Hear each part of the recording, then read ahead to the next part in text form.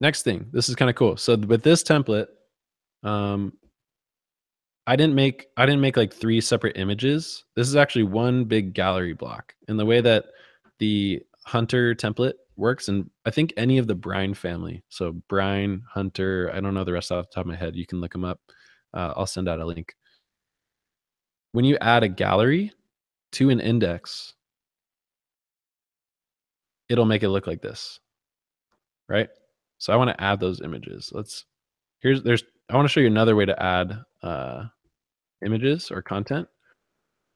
Instead of clicking you can do it like this. You can click the plus icon, add an image.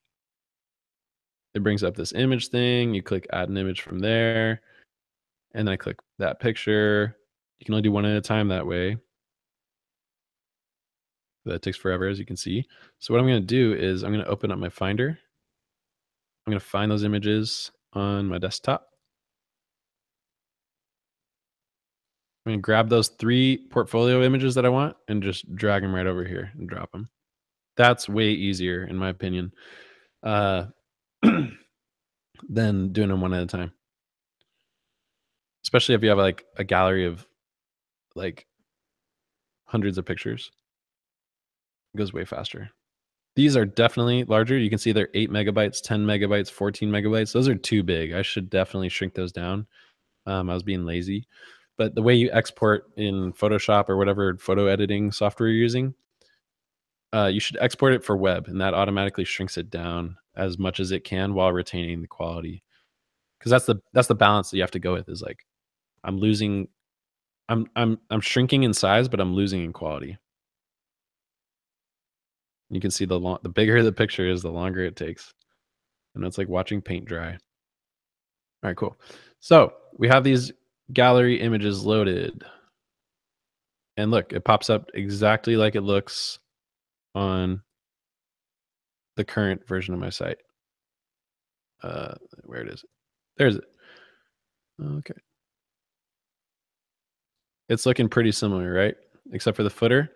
You have these 3 different images, and it just automatically makes it look really badass like that, with the big one on the left, the first one, and then 2 on the right. And you can change that, and we're going to talk about that once we get to styling it. You're going to ask, how do I get this text over the top of that image? Well, I'm going to hover in the gallery, right? I'm at the home page. I'm going to click new gallery. I should have named that. That was a bad convention on my part. I'm going to double click to change the name, and we're going to call it portfolio. Right? But what doesn't happen? I click the gear icon, and you can see the URL slug is still new gallery. Super important that I want to drill down, because you're going to make your page and then you're going to forget that you did that. And then you're going to change your page. And then later on, people are going to go to your site and they're going to see up in this URL, they're going to see like nickoroco.com/test example page 45792. And that's super unprofessional. So keep those URL slugs consistent. What did I call it? Portfolio. Yeah. All right. How do I add the text on top of the pictures? Here's how to do it. Hover over the specific image. You're going to click the gear icon. I'm going to change the title. Evergreen Law. He's a cannabis attorney. Pretty cool. It's huge in LA right now. All right, so website. Oh, actually, what I did is this is a little bit different. So I make the title this, and that's how this shows up.